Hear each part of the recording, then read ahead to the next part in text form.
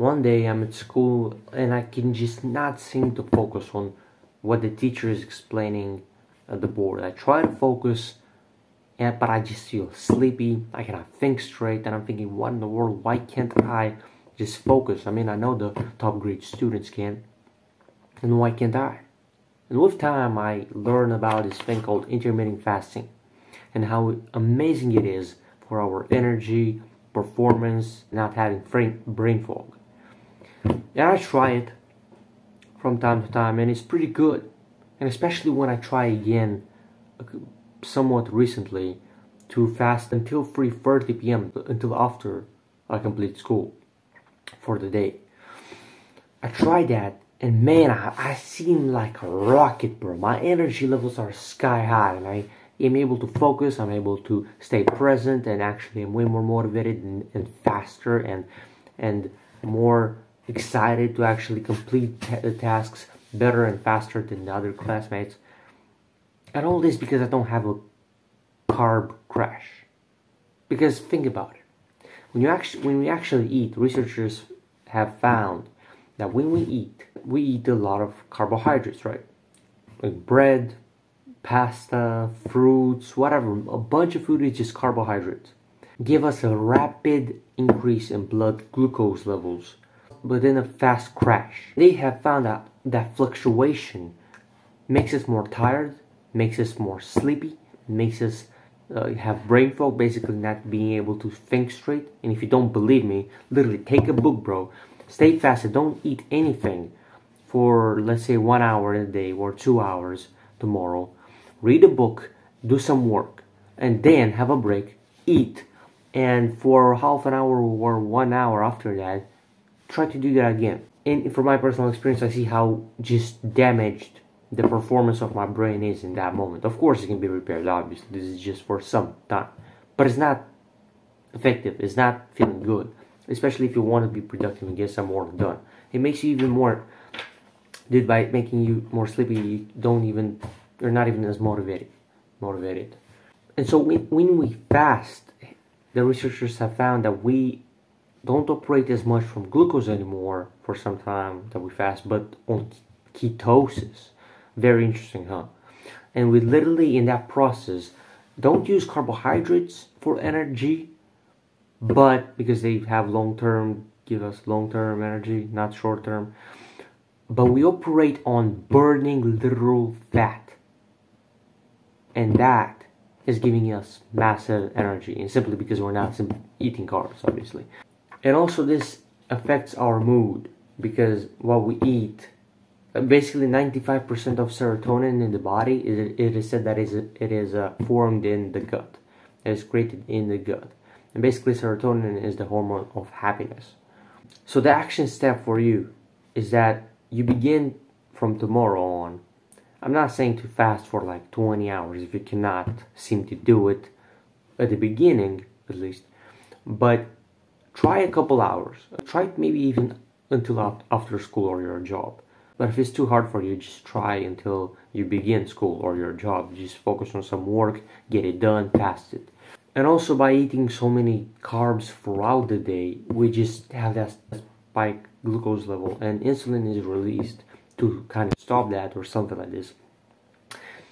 But then, if we do that for too much, obviously if you don't know how many calories you're eating, you're probably eating too much, bro. I mean, bro, you can become insulin resistant, and from what I learned is that it doesn't work the same in terms of all that blood glucose levels like regulated or whatever. And then you can have type 2 diabetes, bro. I mean, you see all these people that just overeat, all these carbs especially. Bro, you just get more fat, bro. And this is again another point I wanted to mention.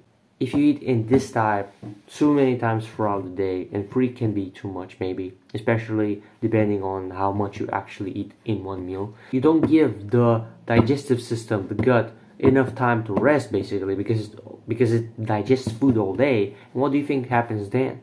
The researchers have found that you begin to develop bad bacteria and therefore put more fat on, and perhaps have some other health negative aspects. So let's talk a bit more about how your mood, how literally how you eat or when you eat it, how you eat it affects your happiness levels. So for example, again, serotonin, most of it is formed in the gut. And if we have that rapid crash and fluctuation of glucose, it impacts the production of serotonin and dopamine, which are basically what the hormones that make us more happy. So how can we avoid that? So intermittent fasting is one. Now number two, how to regulate this is to actually eat more protein first before eating foods that contain carbohydrates. And the reason why is because protein slows down all this process of digestion, and because carbs tend to digest themselves, well, our body tends to digest carbs way faster than protein, and so protein just slows it down, and basically we slow down somewhat that spike and everything is much better. But the problem is, bro, people nowadays don't eat enough protein, bro. Let's say you look at family members, bro, they probably eat whatever, salads, foods, whatever, but without meat, without eggs, without fish, without cheese, without stuff that is healthy, that is actually protein. Peanuts also, they're very good. Almonds.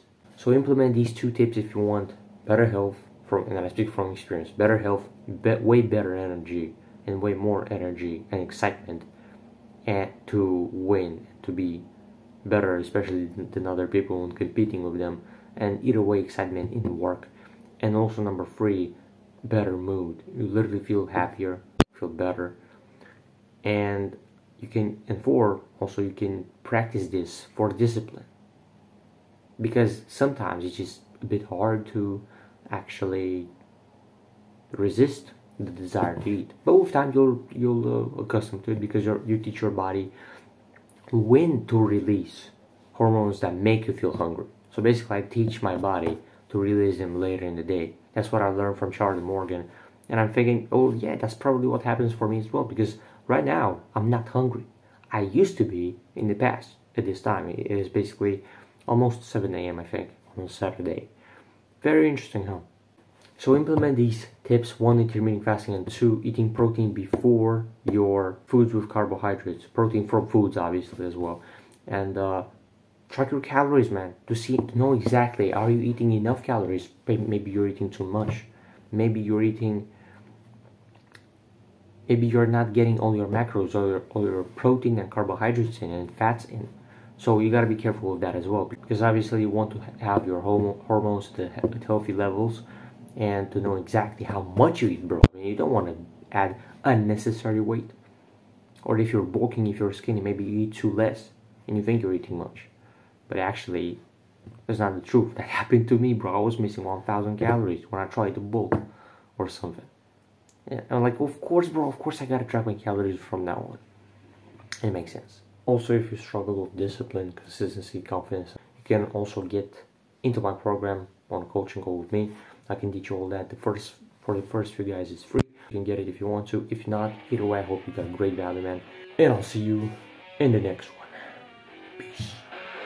I keep on working, got purpose and worth. Music's my cure and this world is my purse. Get rid of this curse with every verse. Of course I've been hurt, but some have it much worse. Leave me alone, get out of my head. Block out the opinions until I am dead. They all go to sleep, but you listen instead. Listen some more and you'll cease to regret. I keep on working, I got it on track. You gonna see my name up on the flag. I sail the ship and I'll never come back.